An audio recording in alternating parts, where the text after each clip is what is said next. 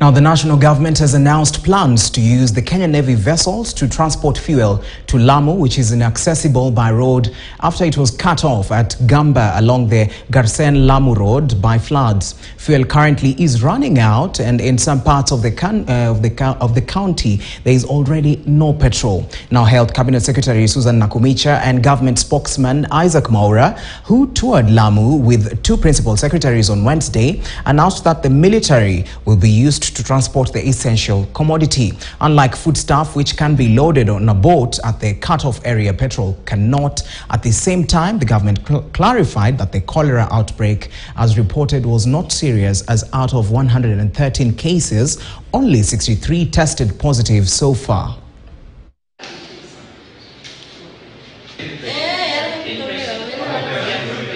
In the last 24 hours, 5 deaths have been reported, raising flood-related toll to 165 Kenyans.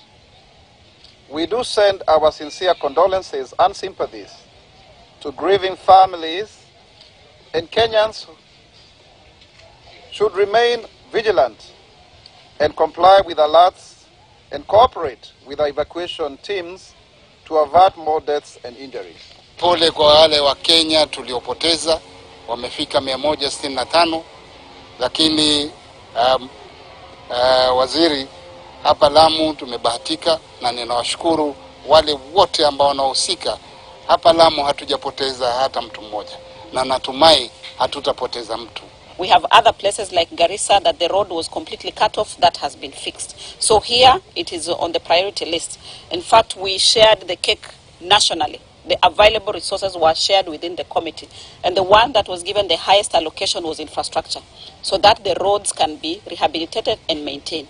Because if the road is not working, medicine will not arrive. Now, the newly commissioned 3.2 billion shillings West Valley Sugar Factory in Kericho is